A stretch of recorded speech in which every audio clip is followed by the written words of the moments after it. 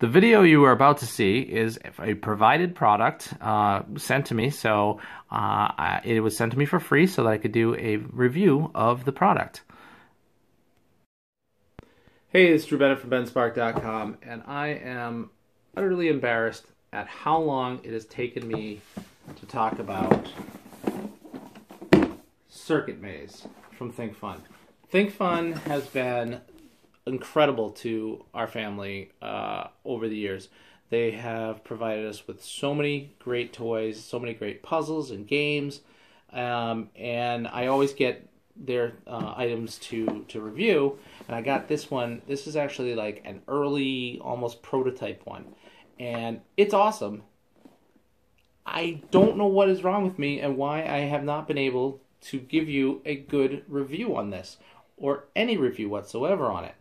So, we're going to talk about it today. Circuit Maze. Alright, it is an electronic current logic game.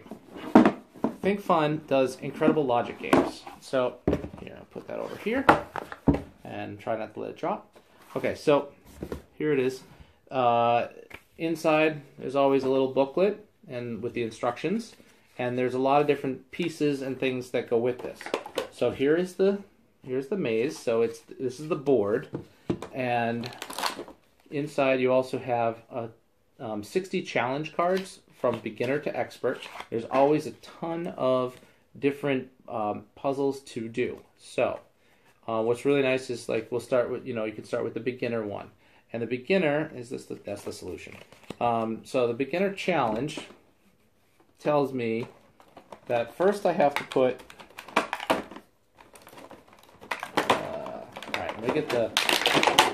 this is the actual part that has electricity on it. Three AAA batteries. I'm putting that down because that's just going to keep falling. So what I need to do is, this piece here is the part that we're going to connect things to. So it has there's the positive. Wait a minute. Oh no, this is the part. So this one has the positive, and it says on the grid, I'm going to put this one like on the grid like this. So, right? See that? There's that. And I'm also going to put this yellow piece. Keep flipping it over to the solution. Put this yellow piece. So these pieces here like that. Why don't I aim it down so you can see what I'm doing? There we go. All right, so I'm putting the pieces here, and it says I need a piece like this.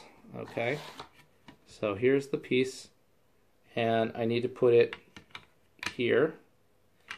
And what I have to add to the grid, okay, is this piece, which kind of completes the circuit, and this like elbow corner piece. So grab one of those little elbow corner pieces, 2 of them. Okay, so what we'll probably do, put one here, so these two connect to each other. These two connect to each other. Okay, and I need to put this, there we go. So see how it lights up? That's an easy one. Okay, so you put this in, it lights up. That is an easy circuit maze. So here's the thing, here's the solution. I believe I look the same. There we go. So it lights up, it's working. What I do also like in the instructions here, let's get back up so you can see my face. In the instructions here, it actually talks about avoiding things like short-circuiting, series circuits, parallel circuits, short circuit bypass, and parallel circuit. And in a lot of these it says avoid this. So it's really talking about different things that, electrical terms that, we're really not going to get until, when you'll get a little bit as you play. But, a kid can play this without really knowing these terms, but it's great to have that in here, talking about current flow, you know, circuits and closed circuits, series and parallel circuits. So all these different things in here. Again, great for STEM, you know, great for, you know, logic and problem solving.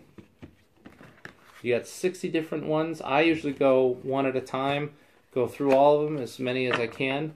That way, you know, I try to, you know, get all the challenges and work all the challenges out. And eventually I do. That's definitely one that I do. So in addition to some of those pieces, there's all these other pieces here. There's additional beacons. Okay, so there's like a splitter and, you know, even more pieces that you use with that. So this is one that you keep the box with because all the pieces fit back in the box. We don't put this into like a little bag. A lot of the ThinkFun stuff goes into a bag, but this one is not that way. All the pieces fit back into the box. Overall, the kids and I have played this many times. I've just not recorded it. And I don't know why, and I apologize profusely to the folks from ThinkFun. They have always been so wonderful to us. I love their toys. They've been really, really good, and I just totally dropped the ball with this one. It's an awesome game.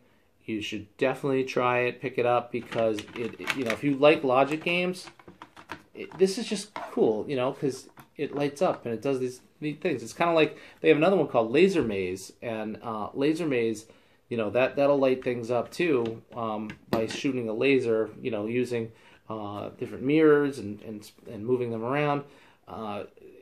Just for the logic and the puzzling, it's really cool. And then the learning the electrical stuff, that's also really cool too. So, you know, spark your kids' imagination, look at their creativity and their problem solving and their logic, and, you know, it's a great game for that, and it teaches some really cool concepts. So, it's Drew Bennett from benspark.com. Thank you for watching. You can find me on Instagram as benspark, Twitter as benspark, at facebook.com/I'm not a famous blogger, and you can always find me here because I do videos every day for 2016.